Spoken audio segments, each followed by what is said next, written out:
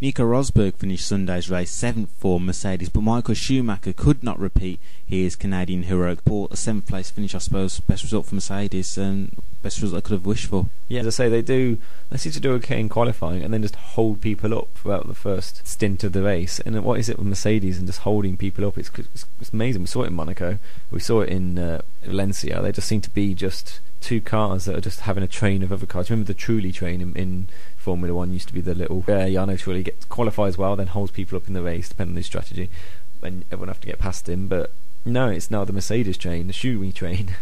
Both Rosberg had a couple of cars behind him and Schumacher had a couple of cars, and it seems to be, are they that bad on their tyres, or are they too easy on their tyres that they're not getting the speed out of them? They need to work that out. Mercedes, it's not the year they wanted. They thought they have one bedding year when they bought into Brawn, and for Michael Schumacher the development will surely be through the roof. He's a great test driver as well as he's a race driver, but this is not what they wanted. This is not when they've come back to the sport. Year 2 now, they should be hassling, knocking on the door of Red Bull, and they're just not. They're not even knocking on the door of McLaren, really, which is more than anything they'd want to beat their customer team. So yeah, this is not what they want. Michael Schumacher's got himself into way too many incidents again. Nico Rosberg's keeping his head down, but again, he can't do too much. He's doing the best he can do.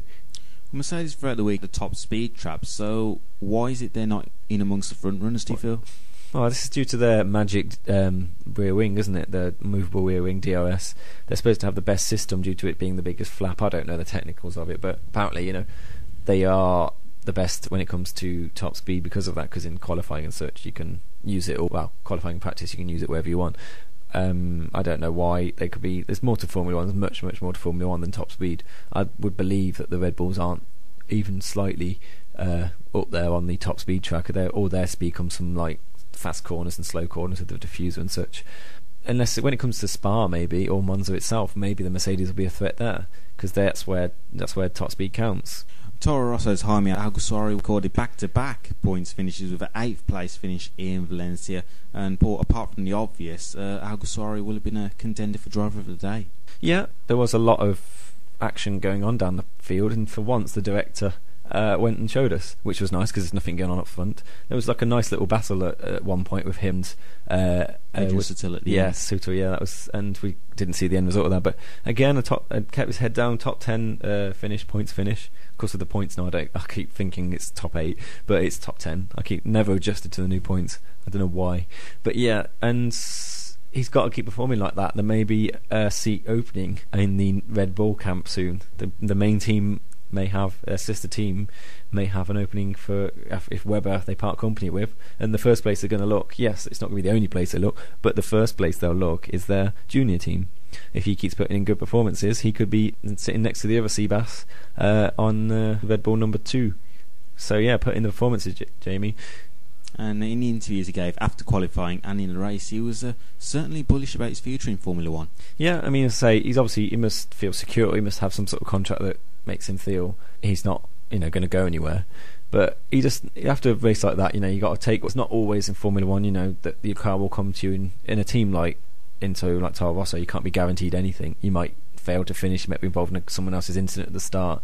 So when the good days come, you got to be happy about it. And yeah, and as I say, keep performing like that, and the top teams will be looking into him. Adrian Sutil had a solid weekend as he finished the race in 9th. Sutil also managed to make it into Q3 for the first time this season, a much needed result for Adrian and Force India. Yeah, it's nice to see them in Q3, but obviously Paul Di Resta was doing the lion's share of that. It's nice to see after the great debut of Di Resta, it's like Sutil was put into the sidelines a bit, so I think he needed to get a performance in there. Like, hey, this team is not just about Di Resta. Hey, I'm still here, I've been here for a while, look at me, everyone. Who was the one that who's the one that was there when Fisichella was there or whatever. So he's been around a while in Force India, and he must be their favoured son, and hopefully he's learnt from Di Resta on like some tricks and new lines, because Di Resta's come in and used to blow him away for the first or so, wasn't he? He was finishing ahead. So obviously he's took heed, and he's said, right, I've got to up my game to show this rookie who's boss, and yeah, top 10 finish in qualifying. It's probably the most remarkable bit of his weekend. You can't quite, when you start that high in qualifying for a junior team, for a lower league team, should I say, it's all up in the air. You can then go forward, backwards. You don't know where it went, but again, a nice little battle, which we cut to. It's nice to get their sponsors on TV occasionally. Nice little battle, and a great finish for Force India. Paul Di Resta was in the hunt for some points, but unfortunately came home in 14th, and Di Resta, along with Jensen and Lewis, will be hoping for a strong result at Silverstone. Yeah, he's obviously, he's come through the lower leagues of junior formulas. Every driver worth their salt, and not just British drivers, has a knowledge of Silverstone. Okay, they changed the track last year, but he was there racing, and it's only 3 or 4 corners, but it's the first sector where you get most of the time, and that's the brave one. But yeah, he want to do better. You can say about a 14th place finish, apart from the fact that he didn't make any silly mistake. The rest, 14th place, what can you say? Not great, but now he's got to look forward to Silverstone. Obviously, every British driver looks forward to Silverstone, and hopefully the home fans will give that second lap advantage, whatever Nigel Mansell used to say. And I think he'll be just a little prediction. He might do well to get into qualifying, the final qualifying himself this week. Once again, both Williams drivers, Pastor Maldonado and Rubens Barrichello, finished outside the points. Paul, another weekend where Williams didn't score any points, and this year's turning out to be a frustrating one for them, isn't it? Yeah, I mean, think of all the illustrious Williams cars of the past, the one that dominated 88, all the great Williams cars. Actually 88, no one. I just realised that was a McLaren year, but there's 87, Mansell and Piquet. But yeah, and this is not what they're here for. This is one of their worst seasons. This is the Judd year, that was 88. This is worse than when they had Judd engines, and second at Silverstone was the best they could all year, and they rarely qualified. And this is one of their worst seasons in Formula 1, and this is sad to see such a great team. Are they going the way of Lotus when it was first in Formula 1? Are they just gradually falling back and back and back? Or can they rejuvenate themselves?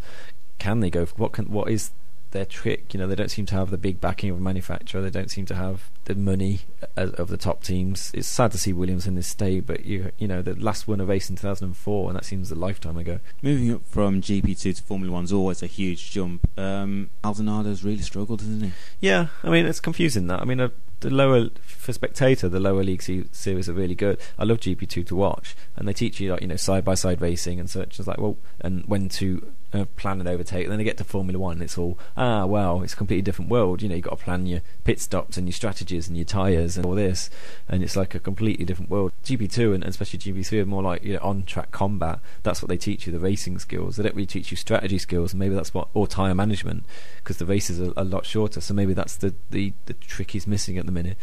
He's not had the greatest of seasons. He's been in voices accidents and such, but in a car like that, you're not going to be lucky to get points, so it's not really his fault if he's not. You could say he's doing the best that he can do with Barrichello alongside.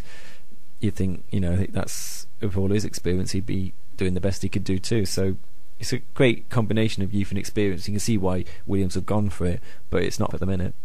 And once again, Team Lotus finished ahead of both Virgin and Hispania cars. Lotus now do seem to be getting much closer to the much more established teams. Yeah, it's great to see Lotus. We thought, give them a winter, that they may be so close to, beating the Toro Rossos of the Force India of this world, getting in the lower leagues of the top 10, getting toward at least Sauber or one of them teams. Lotus, I think, are the best of the new teams. I think it's quite easy to say that they are beating HRT and Virgin, but we want to see more from them. We want to see them come forwards and finally get some points. And to end, all 24 cars finished the race, and reliability this season is pretty impressive, isn't it? Yeah, I don't know if that is a positive though. As a fan, you want unpredictability, you want random. I remember the old races. If a race like that was boring, at least some people would drop out, and you get that is bad for the Lotuses of the world. That all the cars in front of them will finish the race. That in the days you remember when the feel-good results, when Jordan would nick a point, or even Minardi a point, because the cars in front of them would break down or spin off and crash. And drivers these days make less mistakes, and cars and tight teams themselves make less mistakes, and engine failures are very, very rare. So it's good for the for the more cars on track, more drama. But for the lower league teams, it's not that good, because they want the only way they're going to get a point is if a car or a few cars in front falter. So yeah, good for the sport, also not at the same time. Paul, thank you very much for coming in to review European Grand Prix. Just a reminder that next week we'll be doing a special British Grand Prix preview, looking ahead to the Grand Prix weekend at Silverstone. We'd like you to tell us your favourite British Grand Prix of all time and thoughts on the new Silverstone wing. You can get in touch with us through Twitter at Formula1 FanCast or at Baggies20. To keep up to date with the latest Formula 1 news, visit www.formula1fancast.com, and you can follow us on Twitter at Formula1 FanCast.